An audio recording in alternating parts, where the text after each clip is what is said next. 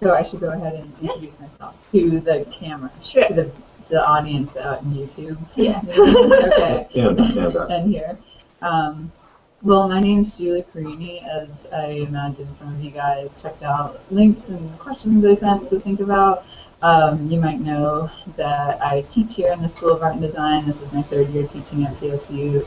I've been making films and videos almost my whole life. Hi. Ever since I was able, since I was like 15. And I didn't really bring any formal presentation. I was kind of taking the conversation thing seriously. I was like, I know some of you guys already. This sounds like a great opportunity to like dig into some questions maybe we've all been wanting to dig into already for a while. And then some of you guys are new to me, so I'm excited to talk to you too. So I don't know where to begin with it. Okay.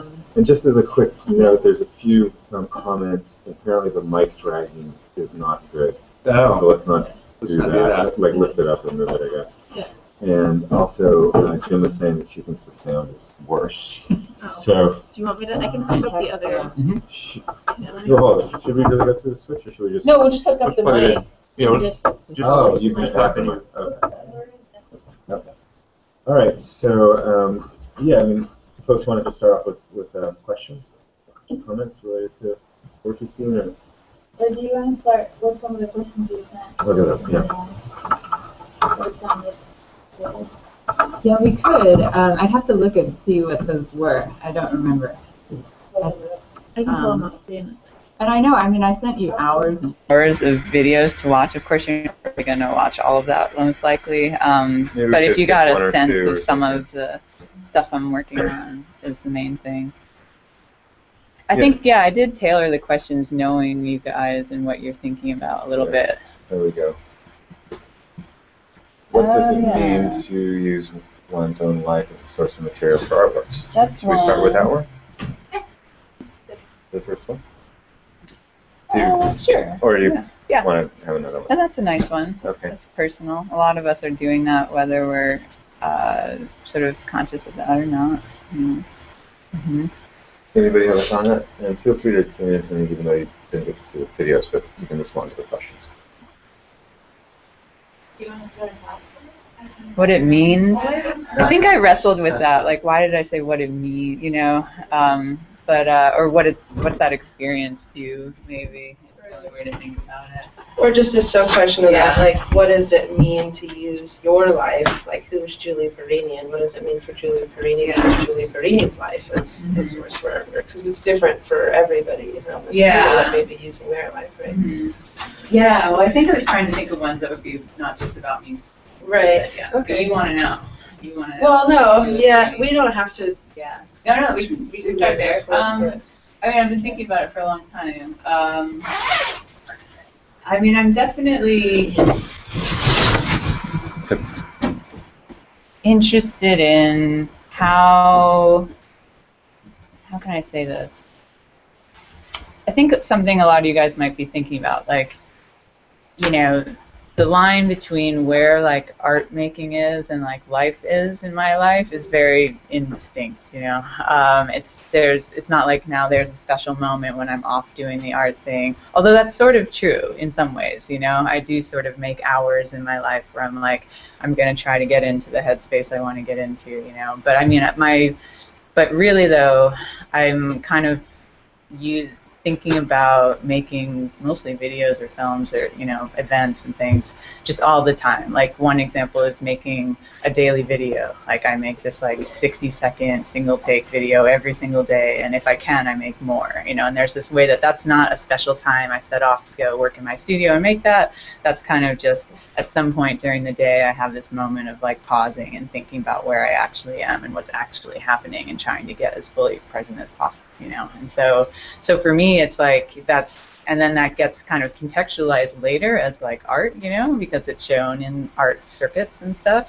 But in the moment of making it, it was about this other thing, which was about sort of being as fully present as possible. I mean, so much of what I'm doing is really about that. So many kind of situations I'm instigating through movie making are a lot about trying to become as sort of in the moment as I can, you know. And So that's one way to approach the question, I guess. But then there's also questions about like my own history or autobiography that is another like way of thinking about this question. Like, what does it mean to use that source material to make new things, you know? Which is something I've been addressing more and more lately, not really in the past as much, you know? So, and that has been a rich source of ideas, you know, just looking more and more at my own identity and history and social location, you know, kind of macro and micro things, you know, like my own personal narrative, but also how mine is really just representative of just larger social stories, you know, that are happening, that I'm part of, but also sort of moved along by. Those are some ways to think about it.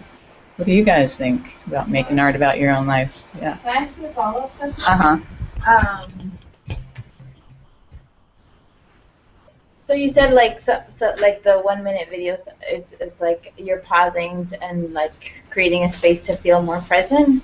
And then some of those 1 minute videos are like you brushing your teeth, and some of them are like you at a protest or like and a bunch of other different things.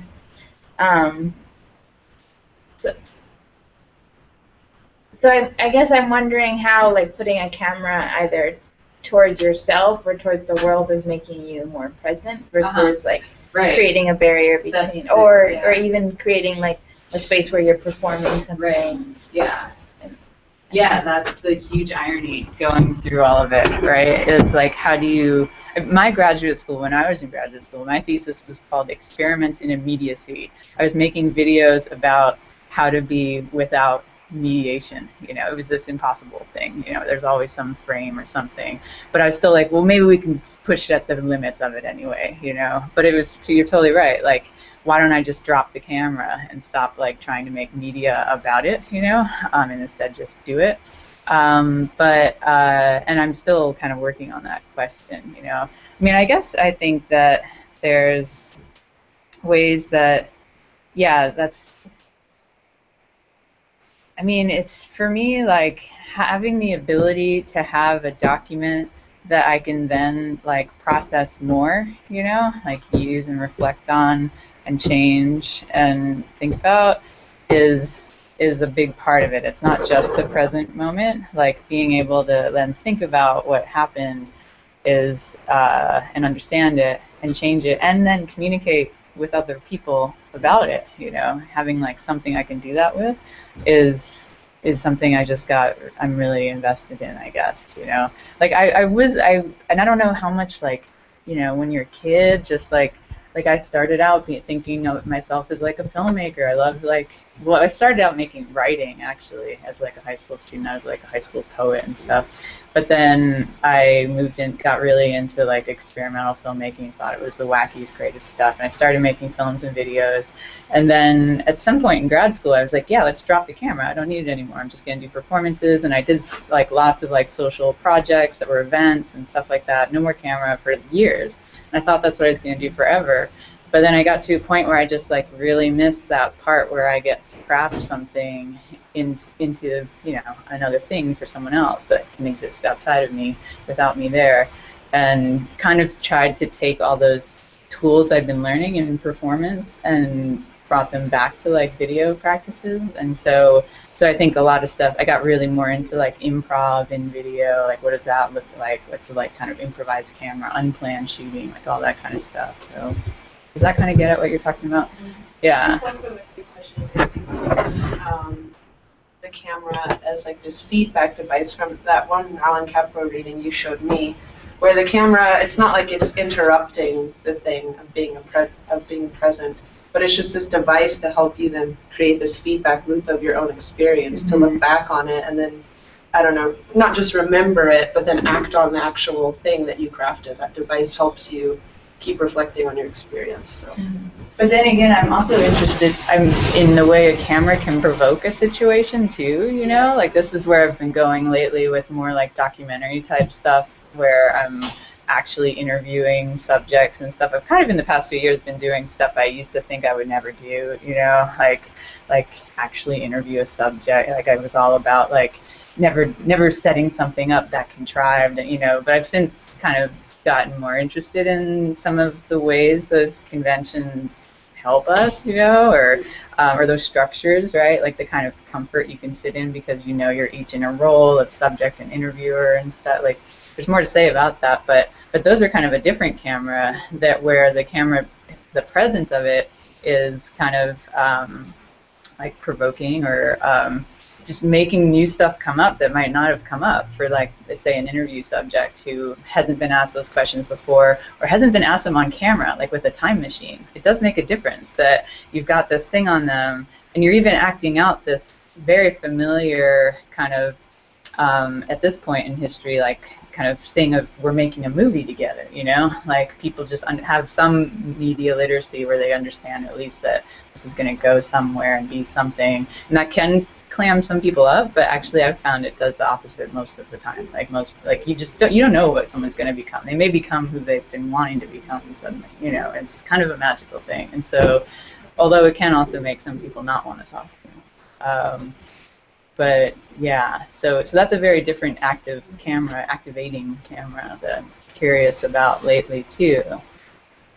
The observational one that, right, is like the Capra or feedback thing, but then there's also these ones that, yeah, do other things. Yeah. Thanks for bringing that up, Bill. Yeah. And I think back to your, like, about being present, it's interesting because I notice sometimes when I have a camera, it helps me see in a different way, and I don't know if it's like the intention of it or just like slow down and observe in a different way, and then sometimes it acts as a barrier, and I'm not sure what makes that change happen.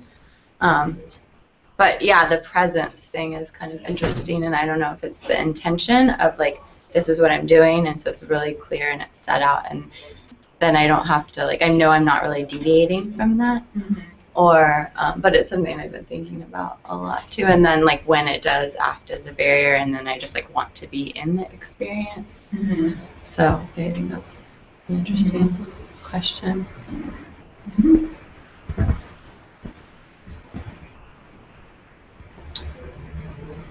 Julie was asking, like, how we're also thinking about using ourselves and ourselves as material in our work.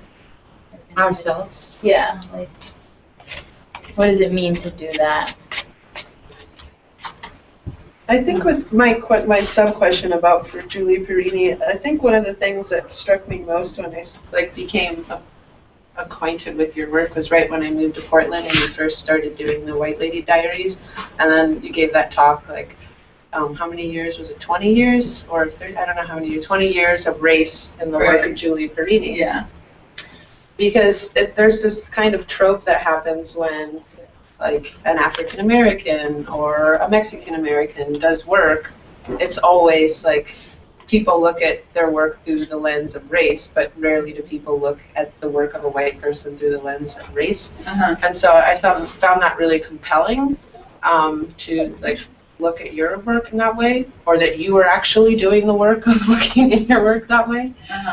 And so I think in that way, I think it's interesting to use your life as this material to kind of instigate a conversation that's not often happening. I think it's interesting, not just as a matter of documenting or having this feedback loop in your own experience, or using the camera or something to intervene in other people's lives, but, like, what can we say about my life that isn't usually said, or something like that. Yeah. And so, yeah, I also am kind of interested in kind of an update on where you're at with that kind of stuff. Yeah, thanks for bringing that up. I guess, I mean, the, like, daily video thing is what I've been doing for a while, but I've always had some sort of process in place of, like, shooting a lot of material in an unplanned way and then reviewing it later. I used to, before I started working on more community issues like police violence, I used to call this overall process shoot first and ask questions later, which does make sense, but I started to have a little sensitivity around that after working on police brutality issues, and so I don't say that, but it's still kind of accurate, you know. And there was just, yeah, I mean, I've probably talked with you personally about this, but there was just, for everybody, there was some snap one day where I kind of I can just tell you the story. I was at a lecture series event. What was it? It was at PSU a couple of years ago. There used to be a diversity artists lecture series or something like that. Yeah. The arts departments. Yeah, it doesn't exist. You used to work on it, that's right. And I was at one of those lectures, and this artist was giving a talk, this Native American woman, talking all about, her language and family history and all the stuff she sees in her artwork and is telling me, so I understand. She's kind of unpacking all these symbols. I had this like aha moment where I sat there thinking, wow, I never talk about my family in my artwork. I guess that's because it's not about my family, or it's not about my culture, or it's not about or something like that, and then, or my language or something. And then I was like, wait a second, I don't have to, because I'm part of the like dominant group. I'm normal, I'm ideal, I don't have to sit there and unpack all of these meanings. Like, the idea is that everybody knows, And so I was like, well, wait a second, what would it look like if I did unpack it, just like she did, if I really just said like, all, every location I'm in, every, all the things you're seeing in my videos, whatever, what if I did say, here's what it says about white American culture over and over and over. And it was so much easier than I realized it would ever be, like it's everywhere. If you start, once you start to put that lens on, you can't take it off. If you start to say like, well, what's like this, what is this artwork or anything, building, like anything telling us about the culture it comes from, then you can start to understand it better. So I just hadn't flipped that switch before. I'd just been making art, it's just about life. But it's totally doing that. And so, and so at that moment, right, my big task was just to try to understand what I'd done up to that point, like what is it I could learn about race or my country, culture, that kind of thing from it. But I wasn't yet like making new artworks, that were like now going to explore that. For race, say, like the White Lady Diaries. I'd only done that talk that was a way to like review, it was called 30, at that time I was 34 years old, it was called 34 Years of Whiteness. And then I changed it to just, I don't know, White Lady Art Talk or something, because I stopped, it was annoying to update every year, and like 35 Years of Whiteness, 36 years. I keep doing these art projects, so that's just something about time. I'm really interested in these serial things that like go on forever, daily videos and things like that. Yeah, so then I made that one piece like a year or more ago, because I realized like, wow, I've been collecting all of these little videos about my everyday life. This is like an archive of whiteness, like it's like what a white person does every day. It's all there. Like, let's look at it. And so I made this one short video called White Lady Diaries that kind of just uses. Did everyone get a chance to look at that? Yeah. Do we want to maybe just show that one or something here, so that everyone's on the same page? Oh my goodness. What were you saying? No, I mean, unless you shy. don't want to. No, you can do it. I'm just I just thought that way feigning shyness. everyone would know what we were talking about. Okay. And if folks at a distance can, it's in the links that was sent out. So it's on Julie's website. So if you just go to this website and then the White Lady Diaries. And do we need to shut ourselves off so they can hear it there or something? Or they'll hear it. Or they can speakers, yeah.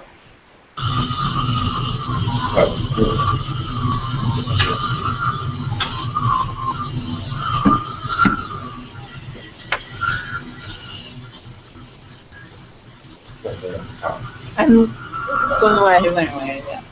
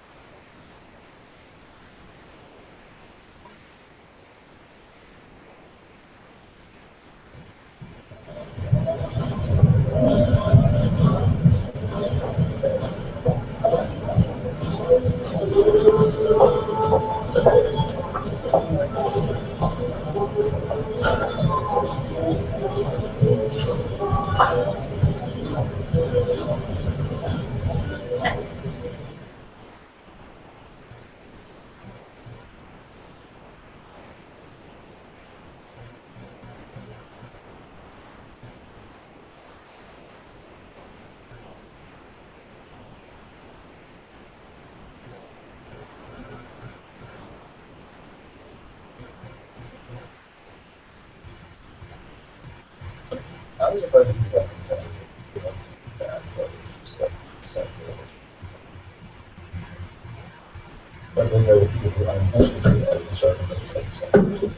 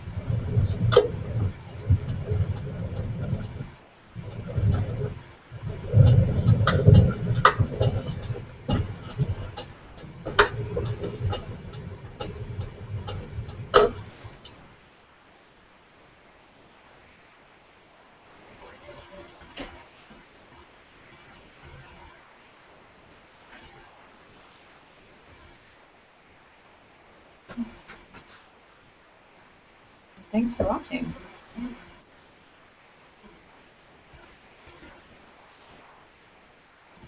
This is another way to say what you were saying before and what my idea of like saying ourselves is something that I think like if in very general terms we're always all of us use ourselves because when we decide to pay attention to what we're interested in goes through, you know, who we are, our bodies and our way of seeing the world.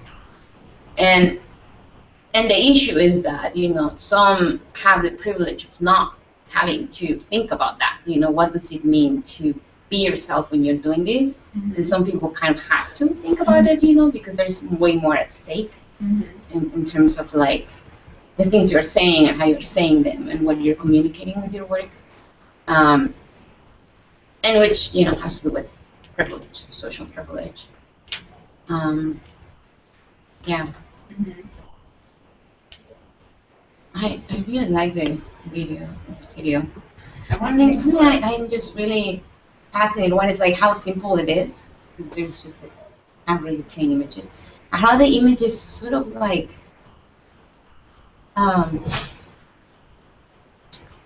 not like somehow they just indicate, you know, what you're talking about, the place you're talking about, without like making it obvious. Like you're not having like white people or black people when you're talking about them, which I think makes it, for me, makes it very compelling. to not have that obviousness linked to the images, but just sort of this image that makes me think about what you're thinking, what you're talking about, without like, necessarily being the thing you're talking about. I don't know if that means anything. And that's more like kind of like a formal think about the video, but I'm really drawn to that. Yeah. Yeah, I guess that comes a little bit from this different kind of process. Like, it's not like I'm setting out to make like an illustration of whatever concept, like a border issue, you know, like instead it's like reflecting on an experience and pulling some stuff out and putting ideas together, you know. It's like, I mean, I'm really interested in how these aren't the things I was thinking when I was there, you know. It's fictionalized in that sense, you know, or it's kind of this reflective kind of mode, or looking back at time instead, or, but right, they're kind of, yeah. I'm really glad I'm having these experiences now of working on these like feature film, more straightforward documentaries, because as much as they frustrate me in some ways, like, it's good to just have the experience of trying to make something more conventional, these other things I sent you, because I am in that mode now of like, we need to put up the historical image of the Black Panther Party here, you know, like, and part of me is like, don't do it, you know, like, there must be better ways to say that, you know, but then again, it's like, no one else has put this together, let's put this together, you know, or just, this is still important, or there's just other things guiding decision making in these other kind of, I keep talking about more straightforward documentaries I'm working on, which is just a good experience to go through. I'm kind of excited to get through them in a way, but yeah, but I am thinking like that, and it's a lot harder for me to do that in a way. How do you go about picking those statements, or like, what led you to that, to those specific statements? Good question. Well, I don't think the diaries are done, first of all. There's more to say. I want to make 50 states of whiteness. I want to make one in every state in the United States, and we'll see how that comes along. But but how I came, I mean, one thing is there's this development over time in it of the like kind of least, what's the word? It goes from less to more intense, you know, like to these, like, as it gets into like, you know, the last few, like one is this kind of thing about police violence, the last thing, you know, being pulled over, then the last few are about the TSA, you know, whereas the first ones are, they're all really intense. I mean, it's just the idea was that it was kind of increasing over time, so that kind of dictated how I laid them out. I wanted it to grow. And I mean, this, and how I decided them, I mean, the reason it looks simple is that, I mean, it comes from how much, like, reading and talking to people. I mean, so many of these are things people have actually said to me. I think that's an important thing that I should mention, is that, like, these actually don't spring from my, like, enlightened head at all. Like, this comes from a lot of difficult conversations with people of color who tell me something about my own privilege I'm not realizing, you know, or either because I ask, or because it comes up somehow, or because we put ourselves in a kind of dialoguing environment where that's what's supposed to happen, or, you know, like some discussion group or something. Or I've been reading the stuff, so it's like heavily indebted to like the knowledge that people of color share with white people like me, and so a lot of it is that's where I'm at, to answer your question. You know, is like where I'm at with this project is like, now how do I address and represent that? You know, like that's actually a really important thing. Like there's this way that this kind of is leaving out this big important part of the consciousness raising process, and so. So I'm working on that next, like how to just represent that, you know, or communicate that, those vulnerable experiences, you know, or difficult moments of those kind of exchanges. So like the university thing is like a graduate student told me that happens to him, you know. I was like, no shit, I had never thought about that, you know. I just go to school, I have my own issues, you know, like, but yeah, just stuff like that. I don't know, so that's how I decided. I don't know, it was a long process. There's a lot of writing involved. Like, not all of my work involves that much writing, but some do, like this. Like, Like, if you really want to know the process, like, I mean, it's like sitting and writing on a notebook, you know, and playing with the words and how I'm going to lay them out. I'm really into you reading them in a certain cadence, and you know, so it takes a while, but it's kind of like writing a short essay or something, or just, yeah. So when you, I mean, prior to like looking at like the whiteness in your work, would you say that your work prior to that point was introspective, or was it just kind of like going out with a camera and just capturing what you could, looking for things that kind of delighted your senses or whatever? And so, like, to what degree would you say that your work was socially engaged prior to this? Oh, well, there. How do I go into this? Socially engaged. I love people, and it's always been. I mean, I do. Like, I'm extroverted and get a lot of energy from being with other people and talking to people. So, I think before white stuff, I was still trying to figure out ways to use cameras to, like, get people to hang out with me and do stuff with me. You know, I would involve friends in productions where we'd do weird stuff. Used to be weirder. I used to make like horror movie-ish stuff or strange, surreal things. I mean, we're going way back now, you know, like to when I was in college and stuff. But so those were socially engaged, and I mean, a lot of movie-making projects are going to involve people. Yeah. But in terms of like addressing like some issue in the world, I've made movies about like women's movement stuff. You know, in 2007 I made a piece about early suffragettes in London. You know, and so there's always been a thing, you know, of like I've kind of had just a lot of interest in social movements and social movement activities in the U.S. mostly for a long time, and I got kind of a sort of introduction to sort of Marxism and class analysis at a young age that has kind of been one of the first lenses I've been wearing, you know. And so in some ways, like, even exploring everyday life, like the like stuff that makes us reproduce ourselves, like brushing your teeth or making food, like actually to me that's like a kind of socially engaged thing still. It's like looking at the kind of labor or that goes like unrecognized, unrecorded, unpaid most of the time, you know, like all the kind of things that,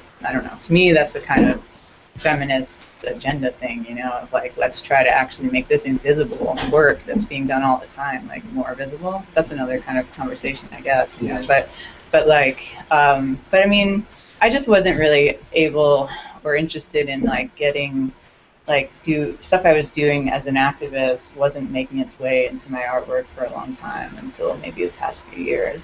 And I think that's just because there's a lot to learn, you know? Like, to me, like, I needed to spend a long time in, like, social movement cultures and activist cultures and stuff before I could really start to speak for it or about what was going on in any of those scenes I was a part of, you know?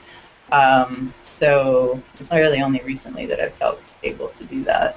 There's just, a lot of stuff takes a long time. That's my big message to you today, is that a lot of stuff can take years to, you know. Well, yeah, I mean, I've been thinking about this a lot as I think about, like, how could I develop a class about art and activism or something? I mean, certainly you could do it, you know, but one of the big things is that it's going to take a long time to build any relationships, to understand your own politics around something, you know. So you can certainly still make a 10-weeker somehow. You can make some posters or something, you know. But to really have some like in-depth, lasting engagement with any kind of socially engaged thing you're going to be part of, I think, just takes a really long time.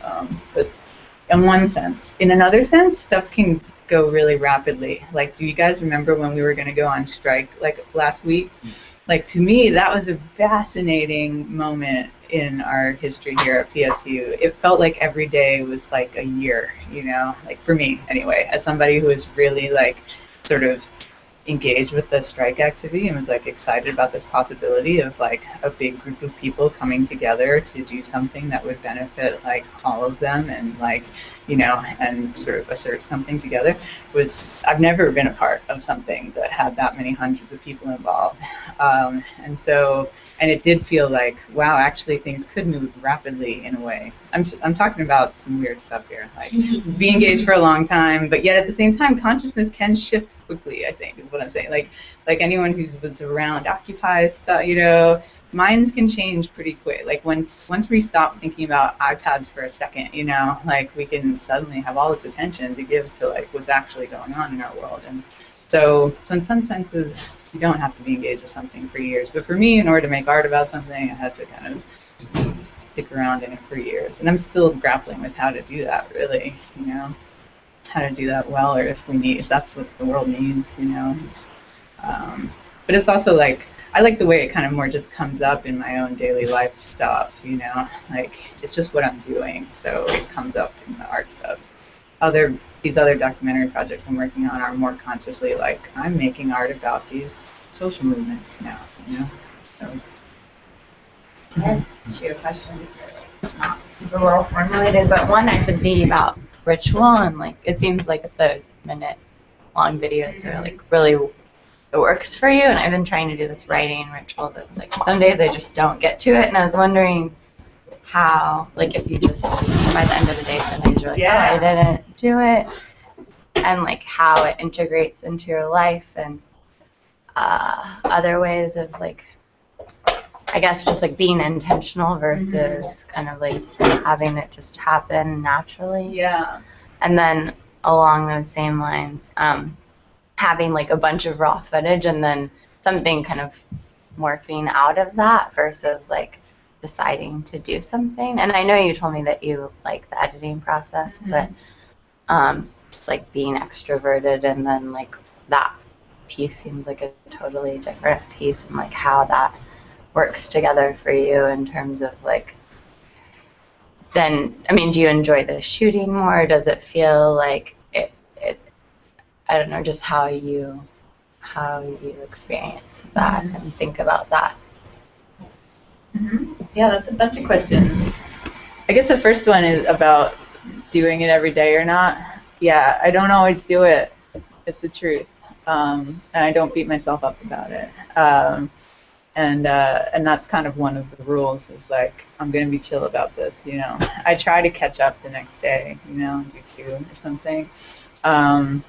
But yeah, I mean, it's kind of, well, that's part of what it's for, is like for me to be able to look at my life and be like, what's going on? Why am I so sleepy? How come like 10 days in a row was just brushing teeth? Like we gotta, that said something to me about like how I'm like way over scheduled or way over, but you know, or just not engaged with every day. And so it's kind of good for that. And that does happen. Like right now I'm in one of those periods where like a really fun period thing I do is go through, like back them up on a hard drive and label them all by the date.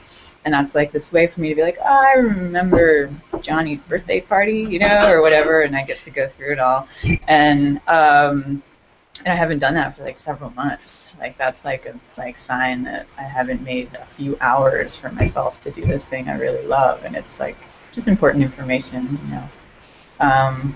So yeah, that's the first question. And the second question was, what were you talking about?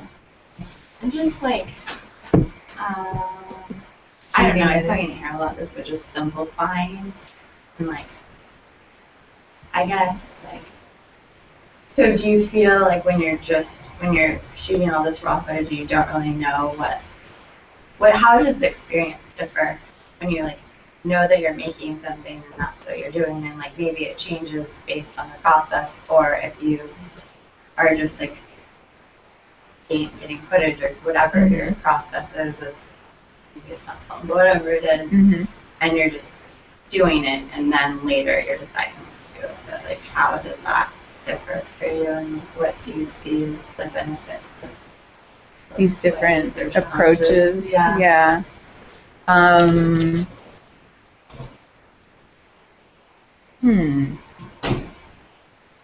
Well, Well, I really like, how to say this? I guess since I mentioned, like, I have been working on projects that are a little more structured, where we know there's certain shots we want to get, and these ones involve deep collaboration, which might be interesting for us to talk about too, since you guys are collaborators sometimes, you know. The other ones I'm talking about, these more straightforward documentaries, and just what the difference is like. I mean, I guess one thing I can say that is like hopeful for things is like, I feel like having done this for so long, like been engaged in this process of like, I'm just gonna not worry about what this shot like is for, I'm just gonna shoot stuff and that kind of stuff, has made me really like chill about things, you know, like things are gonna work out, we're gonna have a movie in the end, there's always something in there, don't worry about it, you know. And this is something I've found working with collaborators who have a lot, like, are a little more worried, you know, who haven't had as much experience. I've been working with activists on one project who've never made a film before, you know, and they're like, well, we need all this stuff, you know, they're just sort of more worried about stuff, and I'm just kind of like, hey, dudes, it'll work out, just stay strong, you know. And and I think that just comes from me having years of like, that made stuff out of nothing, you know, stuff that's not supposed to be anything. It's just like sort of banal everyday stuff. There's still something in there all the time. I think there's everywhere you are, there's plenty to say about where you are, and so that's like one effect I guess it's had, if that makes sense. I mean, I don't know. All these modes have their benefits, you know, like people who script out a whole thing and have like storyboards and actors. I mean, seems very like all planned and stuff to me, and that seems maybe like less fun, but there's actually, even within that much structure and stuff, there's always room for play and improv too. Like those guys can break their own rules while they're in the process, and I don't know, every process has potential. Does that make sense? Yeah, did the neighbor piece, I didn't see it all, but did you plan that, or did you start just talking, like, the neighbors that you did interview, did you just start interviewing them first, or did you have an idea how? Oh no, that's I had no idea where that one's going. Yeah, that one's like the ultimate like process. Yeah, I made that up as I went along. Yeah, I think that's going back to kind of your history of evolving, of engaging with social issues. I'm curious, and I attended an event that you hosted, I think, with Steve Kurtz from Critical Art Ensemble. So I know that you studied with him, and I'm curious to know a little bit more about that experience and how that shaped your involvement with activism. Politics more broadly. How did you know that shaped my involvement? Did I say that night? No, I mean, I'm assuming. I'm a little bit familiar with their work. Yeah, no, it's great. But I, obviously attended that talk where you talked about that. Yeah. No, thanks for bringing that up. That's huge. That was a hugely influential time in my life for getting more engaged with political life, you know. Yeah, I mean, I guess one way to describe my trajectory is that, like, I grew up in the suburbs and was like, felt liberated by DIY culture and kind of underground music and art and film and video and stuff like that. Like, I was really connected to that stuff growing up on the East Coast, right?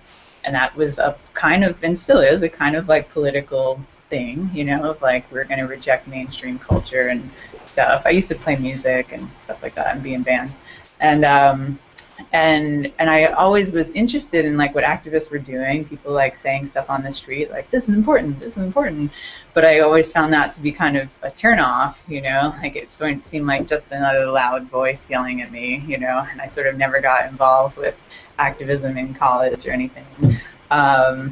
And I always found like art communities to be a little like more sensitive and nice to me, and so I kind of went those routes. But I was always really interested in I had friends who were big activists on campus and stuff. I was always really interested in what they were doing. But then I went to graduate school and I met this artist, Steve Kurtz, who was not actually in the program I was in. He was in the one next door. I went to a media study program, and he was in the art program. But I met. Yeah. 2003 is when I started grad school, and so. And I didn't know about his work before grad school, but when I got there, I went to go study like, avant-garde film and documentary. I was really getting interested in too, because I was really interested in people. I love them and was interested in working with them. And so, but then I learned about Steve Kurtz's work and was like, wow, like he's part of this collective called Critical Art Ensemble. And was like, wow, they make like art and politics come together in a way that's actually like funny and smart. And it was a really important thing for me to see that people could do this. You didn't have to choose. You could actually bring them together.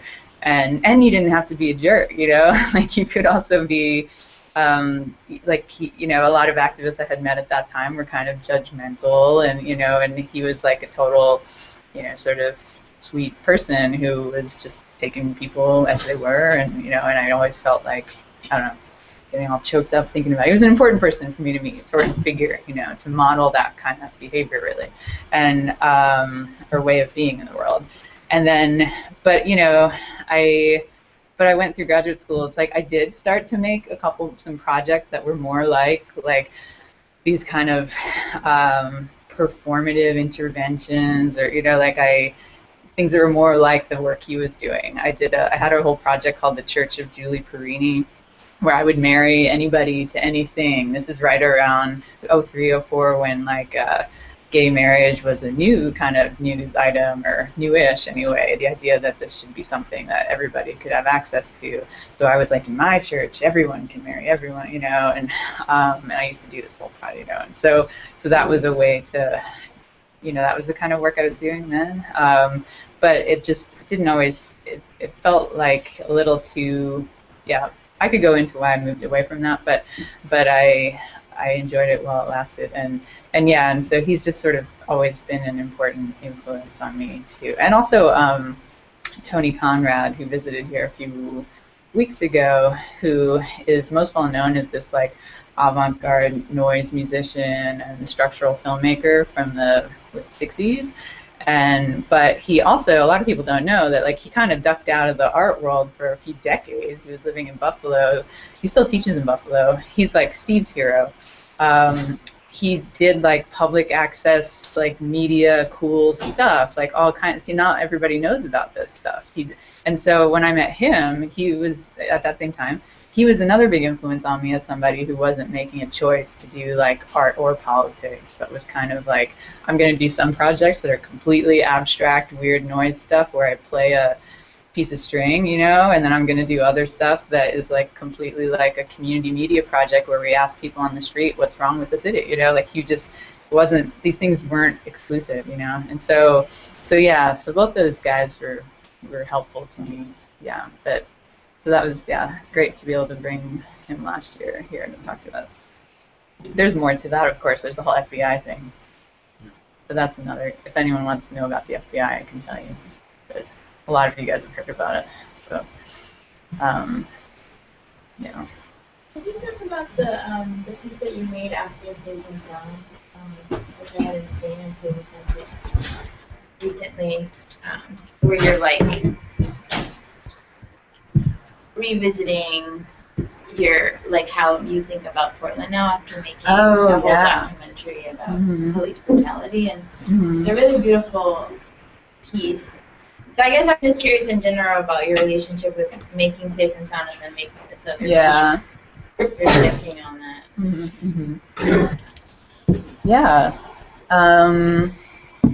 I just finished that a month or two ago. I guess. What you're talking about is this one I called Impressions of Portland, which is sort of a pun, impressions on the street. So where are we with that? Well, there's a few things to say. One thing is that during the making of Safe and Sound, which is this documentary about police brutality in the city, I did this thing by myself. I mean, I'm working on it with two other collaborators really closely, but one thing I did alone was this 16 millimeter film technique. Do people all see this? Where you can take 16 millimeter film and you can put it places like that have some texture to them, and you can like rub on it so that you get that texture impression on the film, right? This exists in other art forms, I'm sure, in other ways too, you know, but you can then, what I did was digitize that film. And what I did was I went to a few of the sites that we were talking about in our documentary about police violence, like places where stuff has happened, and I went by myself to spend time there and just understand those places, what they're like now. And one thing I did was bring film and make these like impressions of the streets there, the sidewalks there. You know, that's what you're talking about. And it just always felt like we put those in the documentary, but we never like talked about what they like were, you know. They're just this scratchy material that goes by and adds a kind of aesthetic element, but that's about it. And so I always felt like I wanted people to know what that was, but it's kind of a complicated process. It just took me like 30 seconds to tell you this, you know, and so so I made my own piece about it. Since that had been sort of something I did on my own, I just took that film material, and often with the daily video thing, it often documents the process of making other artworks, you know, like that one. I documented the process of like actually scratching those things. It's not like I went back, like I just happened to have it in my archives. And so I just put together a piece that's kind of like the White Lady Diaries with the text, just telling you a little bit about what it was like, the kind of transformation I went through, and of even working on this thing, and how I think about the city differently now. And so, yeah, just seemed like a lot. I mean, Safe and Sound's a great documentary, but it doesn't have my story in there. Like, no one knows about how Julie Perini feels. And so I felt like I needed to make my own piece to talk about this other thing that is, I think, really important. I mean, it's something I think about documentary makers all the time. It's like, well, what has it been like for you to go through all of this, you know? Like this, you're going to change if you work on a project, any project really, you know, but a lot of documentaries like act like they're not part of it, or, you know, they're just they're channeling all these stories, you know. And in this case, since I'm working with collaborators, I decided to let it be that channeling of stories, but I'll make some of my own, like tell you a little bit more about what it's like to do that. I don't know. Does that make sense? Yeah. Can you talk about Safe and Sound and how, like, your relationship with community partners? It's like, who is involved beyond you and Jody and the person? Erin. Yeah. Mm-hmm. And like, how does that relationship look like in terms of like what kind of input you get from them, what kind of decisions they make? Mm-hmm. So how's that relationship? I think you should probably lift it up because I said this mic. Is it the mic? Yeah. Oh, so it's okay to do that? How you guys all doing? You all right? Conversation series? Okay. I mean, it's a lot here. That's a great question that is probably relevant to the types of projects you guys are engaged with. So our relationship to community partners. This is big. So Safe and Sound came out of, again, working in communities in Portland, working with people who are already working on police violence issues, you know? Like, before I made any movie about anybody, I was just sort of going to protests, learning about the issue in the community for a long time. I mean, long time meaning a couple years. That started in like 2010. And so I was meeting people who were already on this and had been for decades, some of them, you know? And just meeting people, building relationships, and eventually, like, I started to want to use, like, the skills and interests I have to add to this sort of movement around police brutality in the city. And so I started the project, and yeah, I mean, some of the community partners have been key to the whole thing, you know? Like, if you're going to make documentaries where you need interview subjects, you need access to people, you know? You need people to, like, trust that you're someone who gets them or isn't going to exploit them, or, you know? And so like, for example, Joanne Hardesty is a woman in the community who's been working on police accountability stuff for many decades in this city. And she's in there a bunch of times, yep. And so getting connected to her was the way I got connected to a bunch of other stuff. Like basically, like she's connected to some of the families who've lost loved ones, and so those are people who are kind of hard to access. But she was like, well, you know, like if you want, I can get them to be interviewed and all that stuff, you know, and she was there for those interviews, and you know, so she was a kind of really key person that really, like, for a while we were working on that project we were like, God, you know, we'd really like to get to know if people who have, you know, some of these memorial stories we're talking about, but we were not, how do we tell those stories without like voices of people who are actually affected? And we were thinking about doing it, though, other ways, you know. There are other ways, like my voice, anybody's voice can tell these stories, you know. It's different from having an interview subject tell their own story. But so she actually, getting to know her and having her connect us was huge. Yeah, there's more to say about some of this stuff, but what do you mean exactly? Like, do you want to know about continuing relationships, or like how do you navigate that, boundaries, like? No, I guess is what kind of input they provide, you know.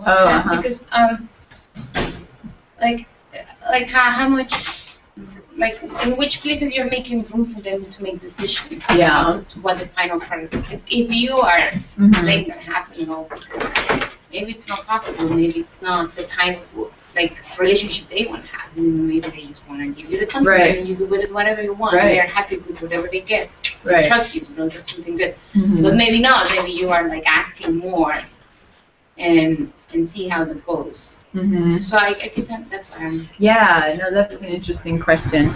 Yeah, and there's different schools of thought on this. I can tell you what we've been doing with that one project. I mean, some people are so engaged in like participatory documentary making that they will make, you know, they will sit with their interview subject through the entire editing process, and they're kind of just as much a part of it. And but then, like you say, some people don't want to be. They just want to do their interview and like not have to do more work, you know. And so, so in our case, it's been mostly that people have, kind of given us the interview, and they haven't been very long interviews, so it's sort of, we use a lot of what they give us. So it's mostly been that kind of process where we go edit it. But there are these other more subtle things, like some community groups that we've been involved with for this project will ask us to do other media things. Like, hey, you know how to do media stuff. Like, you could come document our event. You could help us get these other testimonials we need for some other court case, or, you know, like stuff like that. And that's an interesting moment, you know, to like figure out like how far does, like, you know, do I have time right now? You know, like how far does my commitment go into this movement? You know, stuff like that. So mostly I'm happy to give back when I can, you know. And also I partly engage in these projects just to learn about the whole issue and problem. So the more I can learn, the better, you know, even if it's not officially for the documentary I'm making. If I can go help them out on another event, it always informs what I'm going to do back on our documentary, you know. But I think it's a really interesting thing. I mean, I've worked with documentary subjects who get very attached, you know, just personally. They want to hang out for coffee, you know, or just like do, and there's a way you want to continue that relationship. You don't want it to just be this one-off, like, I got my interview from you, that's it. But then I've had people show up in the middle of the night at my door needing money, and, you know, like, there's ways that you have to, I think it's a fascinating thing that most documentary makers aren't talking about, or as far as I know, like how you, like what intimacy means for during interviewing, and what relationship building or ending means with the interview with you know, documentary subjects you're working with. I mean, there's old school hard line, like, just get the interview and go home, you know. There's like this journalistic kind of approach, you know. But I think, yeah, that's not the way I work on things. But then again, like, yeah, there's more to say on that. But does that answer some of your questions? Yeah. Mm-hmm. And it's because I lost track of where you're at with that project. What are you guys doing? no, like with that project, we made this whole version. Like we are going to make a collection of short videos about police violence in Portland, Oregon. And then we finished an hour of that. You know, we've got a bunch of short stories. And we're like, the way maybe a lot of people get when you finish something, you're like, if only I'd also added all these other things, then it would be perfect, you know? And we were in that spot with it where it felt like we could see the potential for it to be just a bit more than it was. And we weren't sure if we were going to continue working on it, but we applied for one of the Precipice grants that they had this year. And we said, hey, will you let us add another like half hour and make this like a feature film, not just a short collection of videos or micro documentaries on a website, but like make it a real feature. It'll have history, it'll have drama, it'll have, you know what I mean? It'll have, and they said yes. So that's where we are. Like just this past weekend, we did 5 more interviews, and trying to fill in a couple holes that we see in the overall story we're telling. And what the plans was like how you plan to distribute it?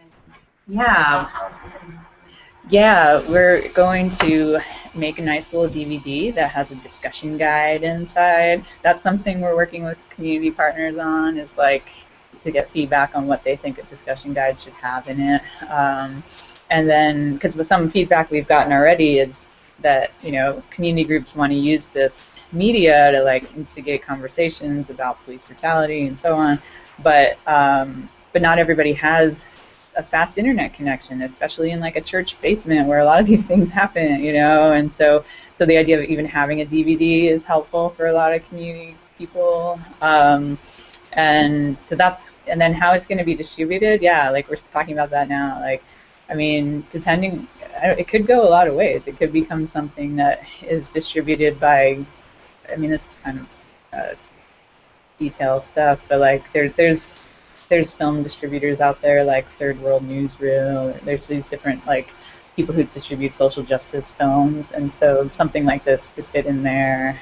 So there's that kind of thing. And what about like, this isn't like organized work. I mean, I know that screenings, sometimes community screenings, are kind of the most common venue for like films of this type.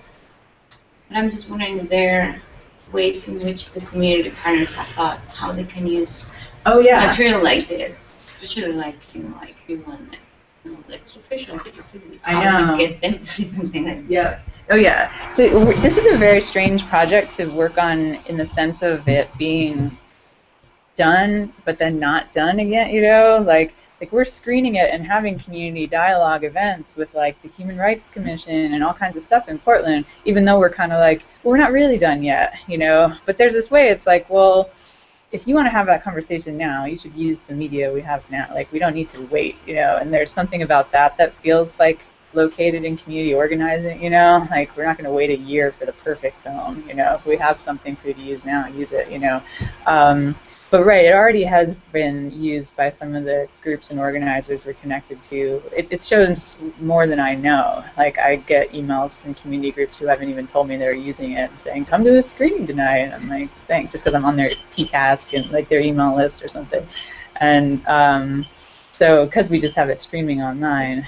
I like the aspect of it being short pieces on all these different pages for that reason. Like, because if a group wants to focus on a particular type of story in their discussion that night, they can tailor their own little screening of 20 minutes or something. They don't have to screen the whole thing. Like, I think it has, like, the website is much more of like an organizing tool than the kind of feature documentary is. But then the feature documentary thing could go further, you know, it could go beyond Portland and get other people talking about it more. We're definitely in a time when people are open to talking about it, it seems, in public ways, talking about policing in their communities and safety issues, it seems like. But yeah, it's this, I have this interesting like distance on it, like watching the way this film is working out in the world and seeing how organizers use it, and it's been really interesting to see how people are using it, like without me. You know, all the other stuff, like, you know, I don't know, art galleries, film festivals, you know, there's community is interested in like the diary stuff and stuff like that. But to see something that is really being used, like just taking on a life of its own because people really want to talk about this and learn about this, has been really fascinating and good. Yeah. Like one of the requirements of the Precipice Fund was to show that somehow your project was going to benefit other artists. Yeah. So why did you say to show that finishing this film was going to benefit other artists? Well, I mean, that's funny. Yeah. I don't remember exactly what I said, but I think we said stuff. First of all, it kind of totally is. Like, because we first showed it at an art gallery, all these art and film people I know who are mostly white people who aren't so politically engaged would come up to me and be like, people need to know, Julie. Everyone needs to see this movie, you know? And I'd be like, yeah, I know, you know? It was like the opening night that we showed it at Place Gallery on a loop. That's where we showed last year the first iteration of Safe and Sound. It was fascinating because like my political friends came and my art friends came, and the art people were totally shocked and like, you know, which is great. They're shook up, you know. They're seeing a side of their city they hadn't seen before. But then political friends came and they would say, they watched the whole thing, and they'd be like, I really like the backgrounds you put the interview subjects on, or, you know, like they totally had comments about just, they were not fazed by any of the content, you know. They've been working in this stuff for their whole lives, and so, you know, very different responses, you know, from outrage to like, I don't know, a kind of, you know, distance, resignment, you know, like, yeah, so right, so we said it was gonna like help, you know, with the political development of some artists' consciousness, you know. I mean, I think it did. I think it still does, and also to like bring art and activist communities together a little bit more. I think it has also done that at the different kinds of events it shows at. So that's a good question. That's application. I think we took that kind of literally. You know, this is what is going to be the impact on other artists. So it's good to just know how people just talk about things. It's kind of what we're going to be doing for the rest of our life. Right, right. It is a really good question. It's a new, I haven't seen that on tons of applications. That's an interesting one. Yeah. Mm-hmm. I think it's a good question. Yeah.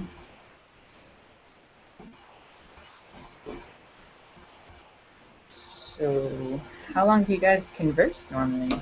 An hour or two. Uh-huh.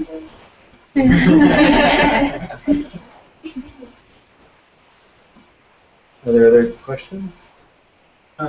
In talking about how you were capturing videos of kind of like little everyday things that you do that could basically be seen as like unpaid for activities and work. I was watching this video where Peter Sellers was talking to a group, this edible education class down at Berkeley, and he was talking about the things that you are inherently that you don't get paid for, that you do every day. And so I've just been thinking about this idea and thinking about there's so many artists that want to represent these things that we do and say, well, I don't get paid for this, you know, like what's her name, the Mirala's ukulele. Yeah, and so part of me thinks like this is valuable criticism, but Peter was also mentioning in his talk to this class that like so many people are just saying, are criticizing a system and saying, here's what I'm against. And that's what I think of when I see a lot of that kind of critical art, critical of the capitalist system. And I think what I find really interesting in artworks is when an artist tells me what they're for or what they're in favor of. And so that's how I've kind of been thinking about the things that I want to do, or the things that I do like in my daily life that I want to include or maybe contextualize as an art practice, you know. For example, like my wife had to go do some work the other day, and so I was watching my baby, and I thought, you know, I'm going to take my baby outside with me, and I'm going to like sit him down in the garden, while I do my gardening, and I'm just going to let him get as dirty as he wants to get. And I thought about, like, maybe I should, like, be photographing this, because I'm trying to, like, you know, I'm trying to be artistic with my life in that I want to instill my values into my children. And I figure if I can just get them out and have them be in a place where they're enjoying themselves, doing the thing that I get to do that I enjoy, that's a good artistic practice. So, so kind of been thinking about, like, these videos that you're shooting. What do you feel like you're actively saying that you're for in the making of your movies? In making movies, that's a great question. Yeah. What are you for in the action? I want people to think a lot, you know. Bye. I have a meeting. I'm sure to stay. I'll watch the recording. Yeah. Like, yeah, for people sort of thinking critically and actively in a way that is pleasurable, even if it's uncomfortable, you know? Like, it's kind of something I'm trying to develop an idea around lately, you know, is that just that there is a kind of human, I think, joy in inquiry, in knowledge discovery, and things like that, even if it is uncomfortable or difficult or challenging or what you thought before, you know? So if I could get people to, like, get on board with me there, that would be great. I think the world would be an interesting place. So that's that free inquiry between two people or people. Or an individual with themselves, for sure. That's what I'm for. Yeah, I mean, the thing about there's a theorist I'm interested in named Silvia Federici. I'm not sure if you're familiar with her work, but she and a lot of other Marxists have this term they use called social reproduction. That's what I'm talking about like the everyday life activities, like, which basically encompasses, like, the whole range of activities that humans do to reproduce themselves. So being in school, I mean, is even one of it. You know, the fact that, like, you know, we reproduce the culture in school, like we train the next generation of people in the knowledge that we've managed to get a hold of, and, you know, and so on. All of that is part of, like, social reproductive activities. It reproduces the culture in this society. So so Silvia Federici, as somebody who is really involved in, like, the second wave feminist movement, women's movement, was someone who was, like, using this, like, sort of theoretical framework to talk about how, like, basically, like, things that were seen that are now seen as completely radical ideas, like that there should be wages for housework, was something that she was kind of using her theories about, you know, this whole system of you know, capitalist domination, exploitation is based on, you know, exploited labor in all kinds of spheres, but let's not forget about in domestic spheres where it's completely free, you know, and made to seem natural, you know, taking care of other people and all of that stuff is just something, like, for the most part, women are just good at, you know. And then you can see how that comes up in other spheres too. It comes up in all kinds of workplaces, here, anywhere, you know, like, when that kind of, like, reproductive labor of just taking care of things, you know, like putting on events, making sure everybody's okay, is often something that women are tasked to do. And we still have this, you know, like, this is a longer conversation, but, like, so the idea that, I don't know where I was going with this, but just trying to notice it more, you know, like, so the idea that, like, I would make videos about things that are mundane or banal or something like that. I'm not, like, saying, like, we should be paid to make coffee for ourselves in the morning, you know, so much as just sort of trying to look at, like the where life's really happening, you know, like, is it really, like with your kid, I mean, that's a beautiful thing, like, values are getting transmitted through these activities that seem small but are actually really huge, you know, and so it's not just, like, the big moments when you go and do something public or political, but also all these other moments are just as meaningful and important, you know? So Yeah, I'm glad you brought back that term, social reproduction. Mm-hmm. That you mentioned again, because that actually slipped out of my mind when we Mm-hmm. first said it earlier today.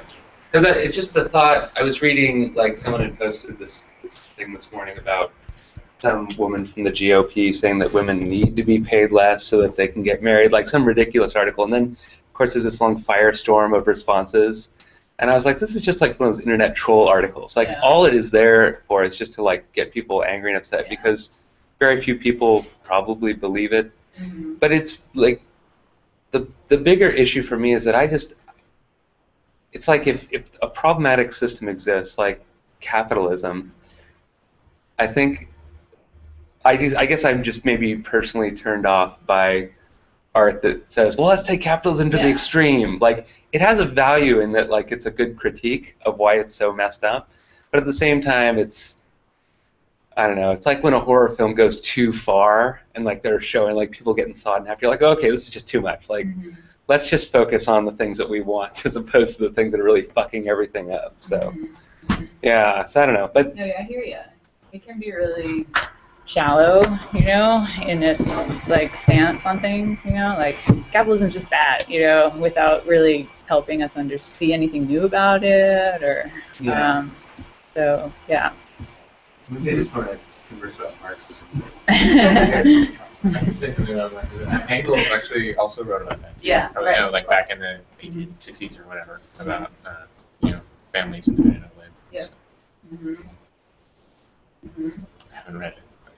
No, you're right. Yeah, she didn't come up with the term. You know, it's an older term.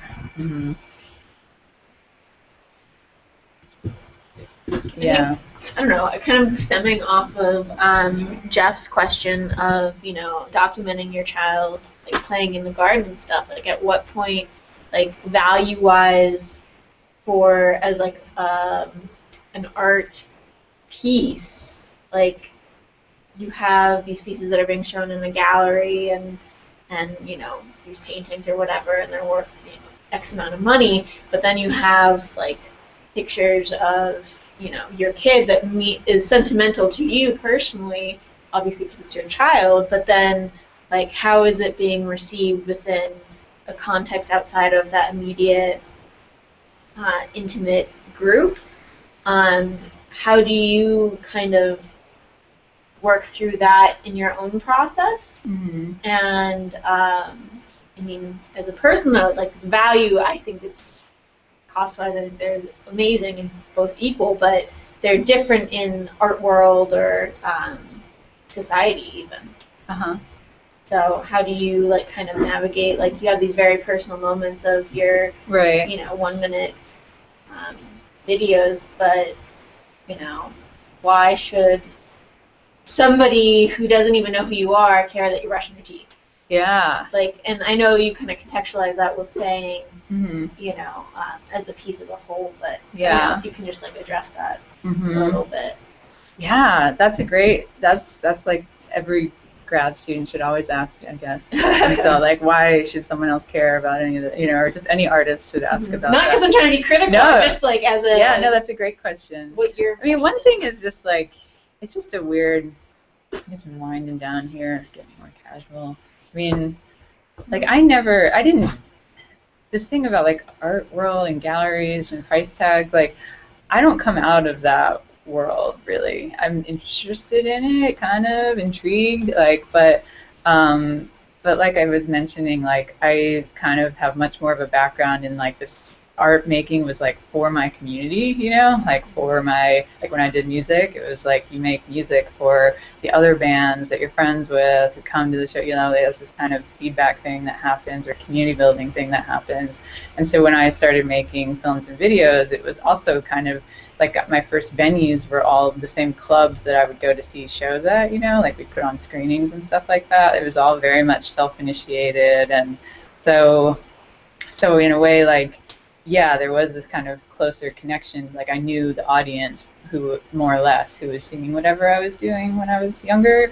And then as I got older, it just started to become an interesting thing to start to think about how things I was making could connect beyond like my own interpersonal connections. Like, wow, there actually are people like across the country who might like to see this video I made because I'm exploring XYZ, that they're also like we're communicating on this other way, you know, that's not about who we are and where we are in our city, but is instead about some common interests we have that are about like the things I was talking about, you know, like editing, like filmmakers, you know, like they also want to see it because we're in conversation, you know. So that was an interesting moment when that happened, you know, this big shift, you know, in realizing that there's these different kinds of audiences, you know, the ones that are known to you, the ones that are just interested in this field, you know, it is like a field or a profession or whatever people want to call it.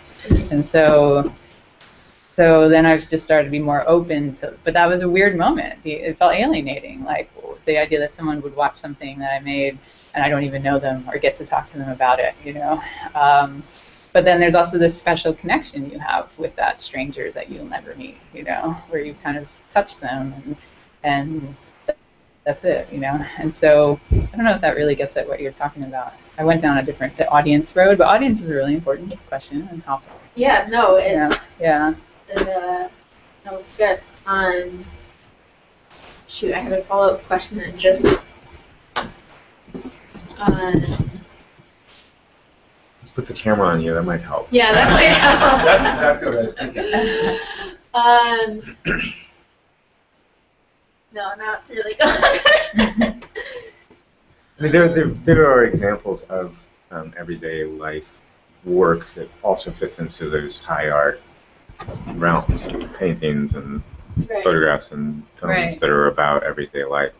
But like, why do those ones get into galleries? And not saying that I want my work necessarily to be in galleries, but why are those? Well, that's a bigger question, like an interesting question, but I don't know if is it because, are you saying why as opposed to what? Like, what is it that's supposed to be in the gallery, or is it like normal in the gallery and then what's not? It's just the question. I know, but I'm just saying it kind of leads to a bunch of other things. Which is important and interesting. I mean, I think maybe, like, it's kind of like some people say things to me about like home movies, like why should I watch your home movie? You know, which is kind of what you're saying about toothbrushing or something. Or this comes up in the diary communities I'm a part of, you know, where some people get criticized for making glorified home movies or something.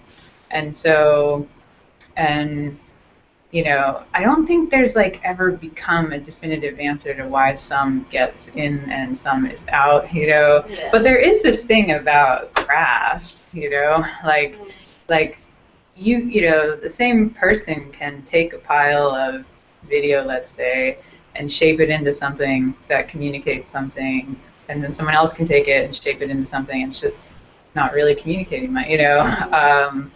And that's just going to be subjective, you know. Some people will like this one and not that. I mean, that's where things get all complicated. But you can't. All of these art forms have, like you mentioned, painting and photography. Like, you know, there's stuff you can learn about them that allows you to communicate in a way that is different from the way you communicate with words, and can communicate more in a lot of ways.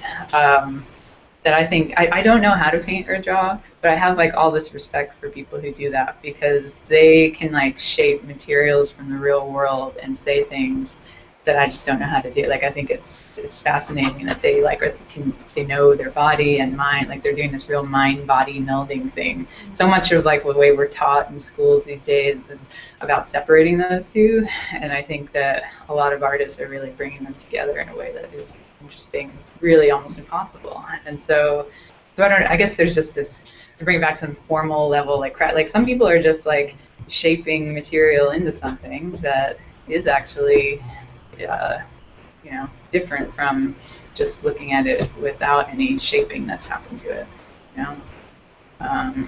It's like the ready-made thing, you know. I don't know what to say about that kind of art stuff, you know, that's a whole other thing. Like when you just put ready-made stuff in the gallery, you know, like, because that gets at that same question, like, why should I watch your home movie? Why should I look at your egg beater you put in the gallery, you know, like all that stuff. Yeah. Yeah. Those are difficult questions. And it also kind of stems to like this idea of like living art, or like the daily life, or the everyday becoming like a piece of art, and like, why does somebody who's making coffee or where does that divide come between this is not art and this is art? I think it's mostly just intention or framing. If the person who's called the artist says it's art, what else is there? I think it's an interesting question. Yeah. I just in my own practice, that's like kind of something that I've done. There isn't any sort of intrinsic way we can determine what art is and what is, and it's a construct. So actually, nothing is art. It's just, that's just a term that gets applied to things. And there are institutions that sort of signify what art is, but they're also, even within the institution, you can look and see something that wasn't considered art at some point and now it is, or the other way around. Oh, it turns out it's a Rembrandt forgery. Let's get it out of here. But the last 50 years, we've been praising it and having illuminated experiences in front of it or something like that. There's all sorts of crazy things like that that point to the fact that art is just a construct, and that and with Duchamp, it's all of these things have been sort of blown out of the water. So you have the right to say that something is or isn't. And if the institution chooses to collect it, then you've effectively convinced them, I guess. And there's lots of reasons that might or might not help you do that, But I think that, and then that goes for everything, whether it's somebody brushing their teeth or anything else, somebody making an abstract painting. Earl, are you talking about everything that's considered art being a part of that construct, or because I'm thinking of I think anything that gets time and attention from an individual, like a one-to-one ratio, has an element of art to it. If I spend a lot of time focusing on how I'm raising this one child, or spend a lot of time writing this paper, I feel like I'm investing in the crafting of something, whether it's a person or time. And to me, I think that's where we get the term artisan from. So are you taking this whole concept of art as this construct as something separate from that, or am I confusing the two? You can choose to do that, right? Partly because you have that knowledge or whatever to call it that and think of it in those terms.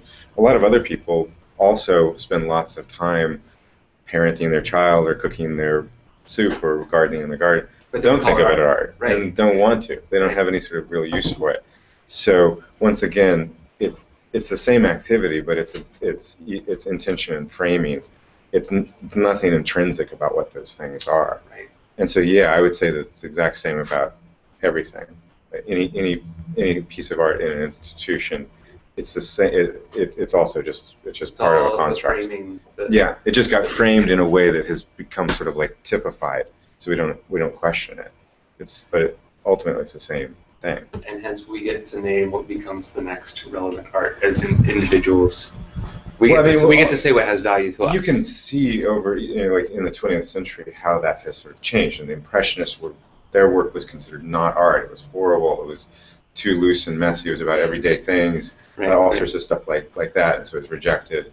And then of course now it's the height of what society thinks of as art in the most sort of general kind of way, and it's automatically accepted in that way. Nobody's questioning it anymore. Right. And then if you look at a million other things that occurred, sort of art movements or ready-mades or photography, video, performance, social practice, any of those things, they've all sort of gone through some sort of process of resistance, rejection, acceptance, normalcy, or something like that. Yeah. And so that'll continue.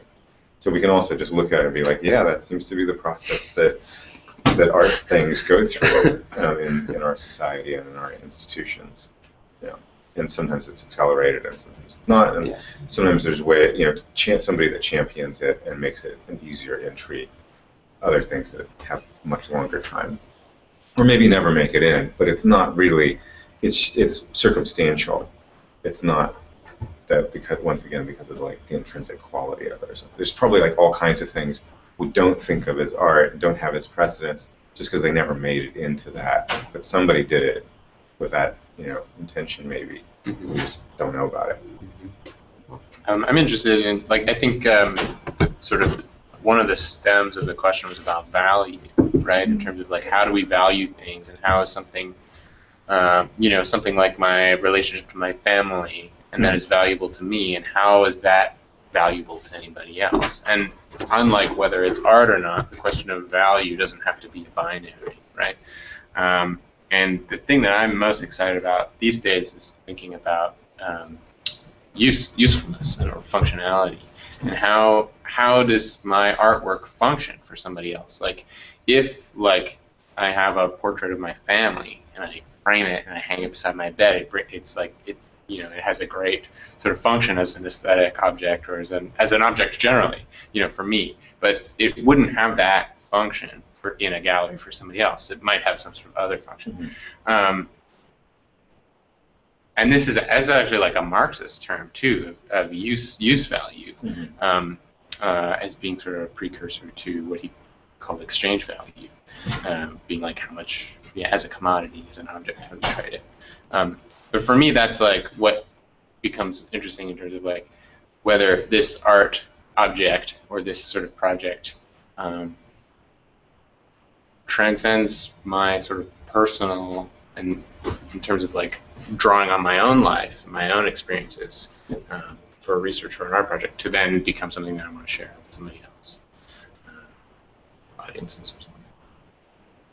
But when you think about usefulness, are you thinking in very practical terms, in terms of like the way we use a cup, the way we use, like in the way we use stuff to fulfill our survival and most basic needs, or what? Marx does, for sure. When he talks about commodities, he talks about. Well, I'm not talking about Marx. I'm talking about you. Yeah.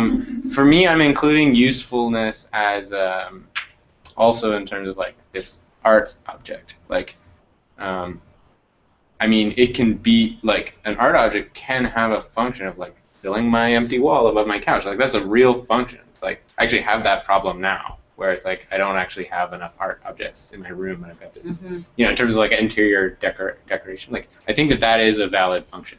It can function as an artwork. Yeah, I mean in the traditional sense, because like Rick Lowe, Project Rowhouse, also an art project that happens to be fulfilling the need for housing. Right.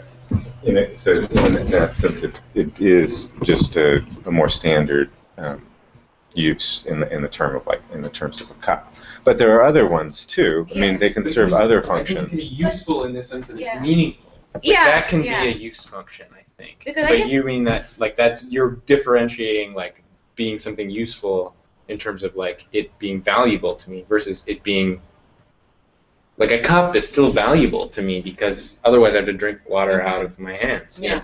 Which is just another kind of cup, right? Like. Yeah, and I'm trying to be as smart. No, it's interesting. I love it. Because I'm just like, because I'm interested in how we talk about use.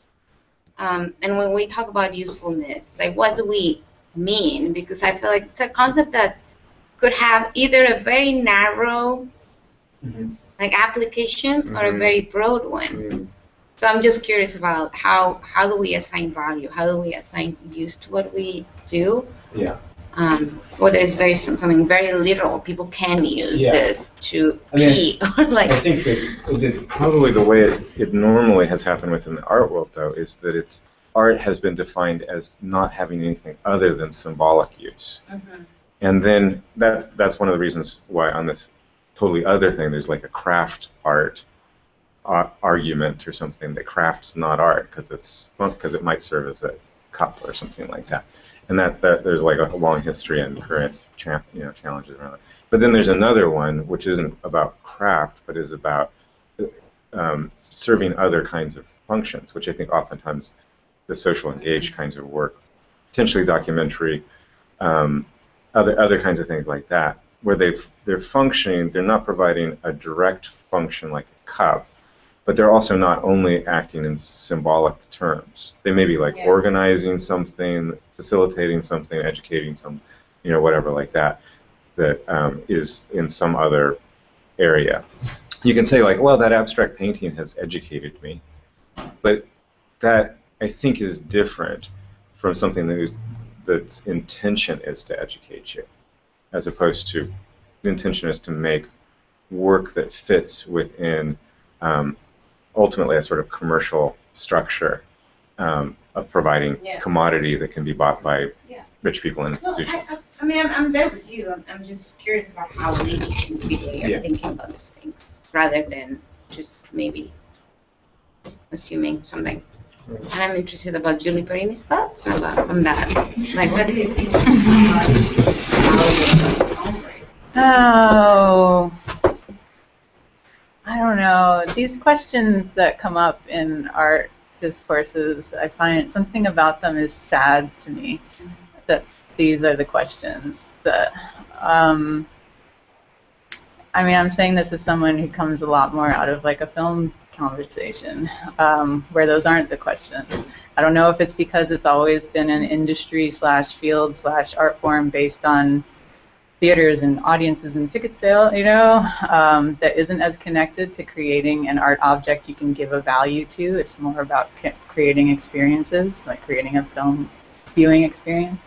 But for whatever reason, that's not all exactly the fight that has been raging in those fields. There is a film industry that's even bigger, crazier than the art world, as far as like budgets. It's very commercial. Yeah, profit, and that's really different from documentary and independent film. Yeah. So it's like if somebody was basically saying like, hey, how do you justify your work in relationship to Hollywood film and industry and sales?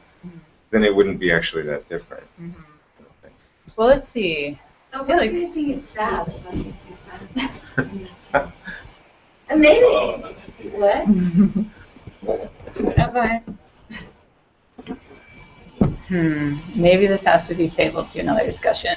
I don't mean to say like, hey, I'm better or something. I just mean to say that as someone coming a little bit from an outside, you know, like and coming up against all these questions, like over and over, what is art, you know, and over, how do we value art, and you know, it's and for some reason I'm just reporting, like it makes me have this wash of sadness, you know, which I think could be linked to like because it seems like such a struggle, you know, like here we have all this creativity and ideas and potential and people who like have something to say, you know, like artists, art people, and then to have things get kind of sidetracked, it seems to me, by those certain questions, you know, like it just. Isn't it similar to like challenging capitalism or something, like that you're just in it, and unless you identify it and sort of deconstruct it, you'll just continue to sort of participate. Yeah, and if you understand it, break it down, then you can sort of make conscious choices to break from it. But if you just go along with it, you're not. Maybe it's sad when it's only self-reflexive. Like I love the self-reflexive quality of art. Like, but when I make artworks that are only about the art world, they seem somehow, you know, what's the sad? No, like Greek myth of the person not falling in love with their own reflection. Oh yeah. Narcissistic. Narcissistic. There's always, I mean, I think there's always a little bit narcissistic about doing art. Because in the end, it's about yourself. What you see, what you pay attention to, what do you find interesting, what do you find... And offering it and getting credit for it. And then getting credit, getting repetition. So there's something always like narcissistic but when it's only, about being it's only narcissistic, like some art is only narcissistic, you know, because they get consumed by that. Yeah. But, or you could say that art, like paintings that are about paint, are like, you could argue are the most authentic because they're not trying to take a position on something outside of themselves. The paintings, that is. They still fit within a history, tradition, and commercial purpose. Because, I mean, that was like abstract expressionists have said, okay, look, we're not political. But ultimately they were by not choosing to do something else. And by making works that could be used in lots of different ways, including by, you know, the CIA and rich people to have, you know, like, so it's like if you're making a commodity object, even if it seems sort of neutral, it's not. You know, I think it's all. I think that kind of gets back to like your White Lady Diaries. Is like it doesn't matter how personal whatever it is you're making is, or how mundane. Like you always have a political position, like in everything that you do. That's what I think. And I think the connection between personal and political is always there. Yeah, I think there's no such thing as political art because it's all political. It's just whether or not you choose to talk about something other than the status quo. I guess there's like overtly political art and then just sort of casually political art, or if everything has sort of a politics to it, then yeah, everything has a politics to it. But there's some things that also have like specific intention, and then other things that don't. And that's similar to like the argument of like, well, all art is social. Why do you need social practice? Like making a painting and showing a gallery is social. But there's still a big difference between that and intentionally doing something that is participatory, engages people, or works outside of the status quo. I think whether or not an art piece is political goes back to our sad question of whether or not the art piece is art or not, and then I think that is going to be a different answer whether it's determined by the intention of the viewer or the intention of the maker as well. So. And the institutions that surround and it. the context, of course, which is then going to determine its use, like its purpose and use, and the context is also going to determine its value, because when you said that about, somebody said something about a painting of their family above their bed. Is that you? Or not a painting, a picture, a photo. Sure. Right. It has a different purpose, and it therefore has a different value once it then is sitting on the wall of the gallery, and I think people would want to pay attention to it just because of the context it's placed in. And even if they didn't give a crap about it being in your house, you know? So, and I think the changing of location is like a political act in itself as well, because then you're changing by changing its use and its purpose as well. Well, thanks for having me. Yeah, thanks.